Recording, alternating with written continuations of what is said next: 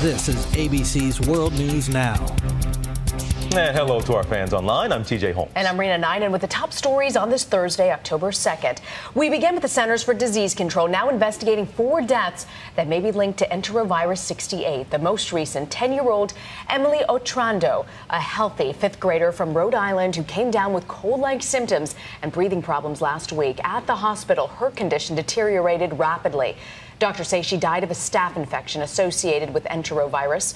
The CDC is also investigating whether the virus is to blame for more than a dozen cases of paralysis-like symptoms reported in young patients in 5 states. CDC investigators are in Dallas tracking anyone who had close contact with the Ebola patient being treated there. The CDC team wants to ensure that those people are watched every day for 21 days. Among those possibly exposed, 5 children who attend Dallas schools. We've also learned about a possible Ebola case in Hawaii. Investigators there say the patient is in isolation but has not been tested for the virus just yet. Hospital in Honolulu is following CDC guidelines for patients who have recently traveled to West Africa and have certain symptoms. The Secret Service director has stepped down after just 18 months on the job, forced out following back-to-back security scandals.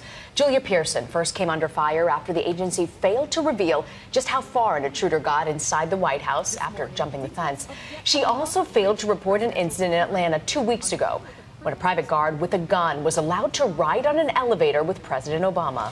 And finally, a lesson in how to not pull off a robbery in style. Convenience store surveillance video you're seeing catches these guys trying to walk out without paying for beer. They each grab 3 cases, trying to look cool, just try to get out of the store, past the register. We got a little problem, can't get the door open.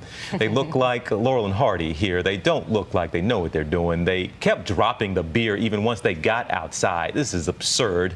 You can imagine what happened when they finally popped the top of one of those shaken cans, but this is great.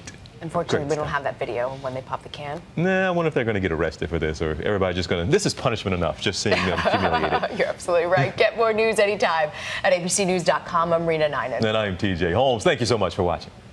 This is ABC's World News Now, available anytime, anywhere you want it. More Americans choose ABC News to see the whole picture.